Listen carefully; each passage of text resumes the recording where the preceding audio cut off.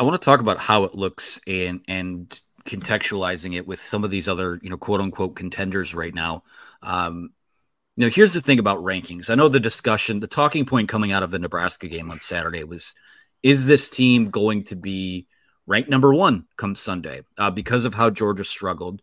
And again, I know we write about it, and the rankings are important for ratings and television, and it gives people a sense of the caliber of team that the AP's voted on by the media. So those are people that I think watch football. Some of them don't, but I don't know. I really don't know. And if you're an AP voter who has Michigan at 8 right now, I'm not really taking you seriously. But I think if you want to argue them in the top 3 or 4, if you want to argue them at 1, fine. If you want to argue that they're 4th, fine. I don't care, because ultimately we're 5 weeks into the season. There's so much that's just going to sort itself out on the field, and we're not even going to see college football playoff rankings until that last week of October. So none of that really matters yet. But for me, I think the one that I probably put the most credence into right now is Bill Connolly's S&P Plus, and those are predictive. There's some preseason data baked into that, but it's not like I got to be honest. I mean, we write about FPI on the ESPN FPI every week. I don't know what goes into that.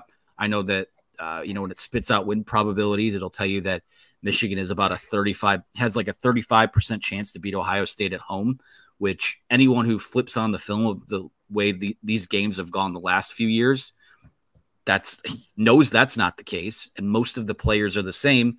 And also it's at home. So again, I'm not exactly sure what goes into all that, but Michigan's still number 1 in Bill Connolly's SP Plus. And he put out something, I think it was either Sunday night or sometime early on Monday, just kind of talking about where teams like Michigan and Georgia and Texas, which I think right now are kind of the 3. When you see LSU give up whatever it was, 713 yards of offense at Ole Miss over the weekend, I think that takes a little bit of shine off of Florida State's win over LSU. I do think that Michigan, Georgia, Texas, whatever combination you want to throw them in, are probably the 3 best teams right now. But this is something that I found interesting. Georgia, it's similar to Michigan. When you go through and look at Bill's story, I won't, we don't give away other people's paywalled content for free. We don't do that with ours either. But something that I thought was interesting in there is that they're similar to Michigan last year in a lot of ways where, they are taking care of their business. They've been mostly dominant at times, but they're getting off to slow starts and kind of having to figure it out in the second half. And when you look at that, I mean, we saw it with Michigan. It did catch up to them last year in that TCU game. And on the flip side, you look at what Michigan's doing. And I know there's been some local discussion about how they've had to, quote unquote, pull away from teams in the second half.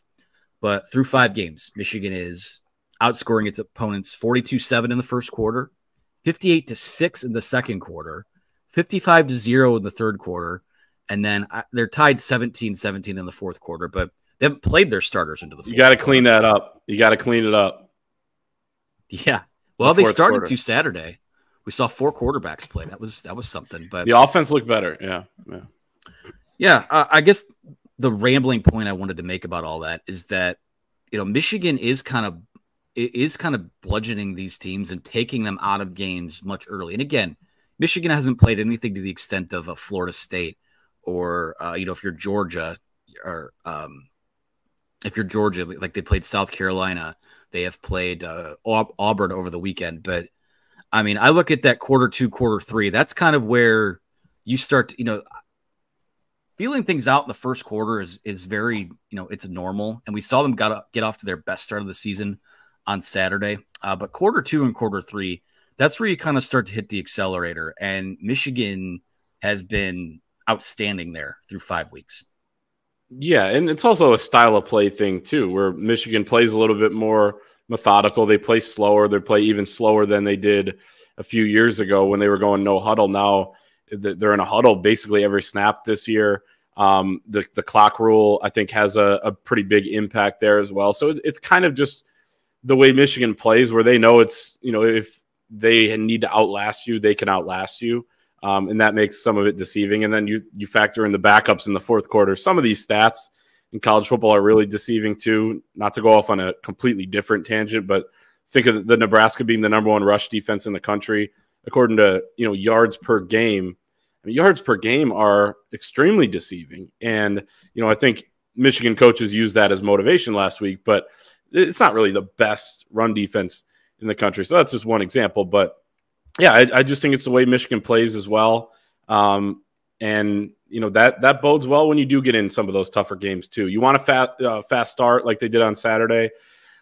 Helps to get a short field after an interception on the second play on defense. But regardless, they made those plays. So you got to give them credit. But yeah, it's I just think that this Michigan team is built to, and it has a lot of players that have done it in those big time moments, but it's built to rise up in those bigger games. We've seen it over the last couple of years. We saw it even on Saturday where it felt like a bigger game just because they were going on the road and second Big Ten game of the year, and they were fantastic. So I think that they're kind of right on the right track there.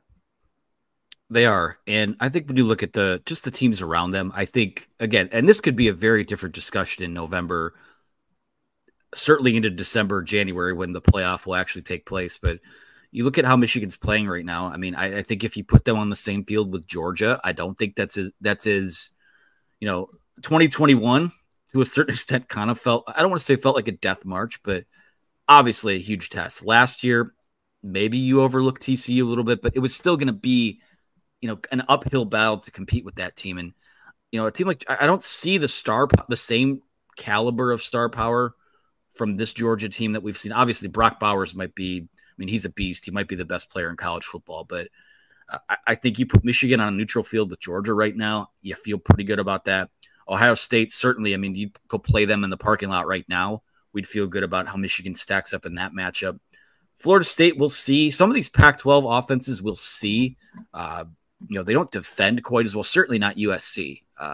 USC is still somehow playing MAC level defense. But, outside of, I like what I've seen from Texas, but it's still early on. But when you put all of this stuff into context, I know the thing that everyone's going to yell about with Michigan is that they haven't played anyone. But again, the argument here is that it's more about how you're handling business than who you continue to handle it against. So, it gets a little bit more difficult this weekend at Minnesota. I'm not sure if that's the best team that they've played yet to this point. They've got a bit of a Jekyll and Hyde thing to them, but they are physical.